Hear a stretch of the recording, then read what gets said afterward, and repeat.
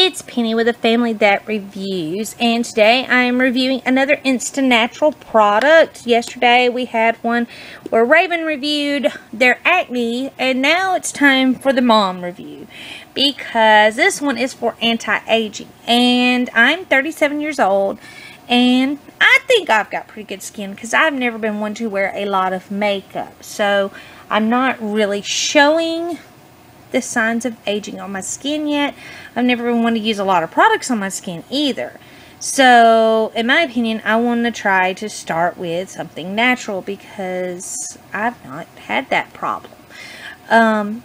My skin does, yesterday I was looking at it through one of the magnifying mirrors that you will end up seeing, and I have really dirty pores.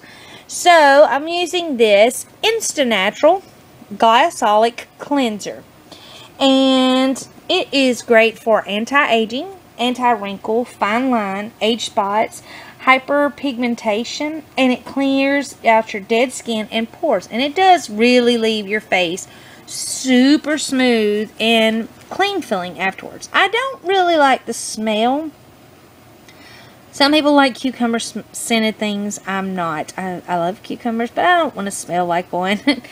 But it does have the kind of a cucumbery chamomile smell, maybe a little bit of green tea. But I'm not very fond of the smell. It's not disgusting. It's not horrible. It's just kind of blah.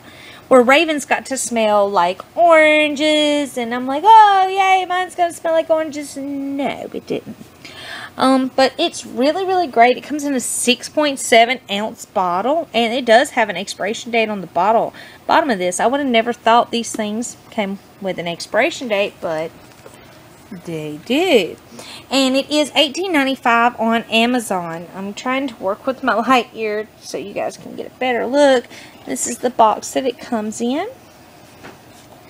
And you just pop the top up.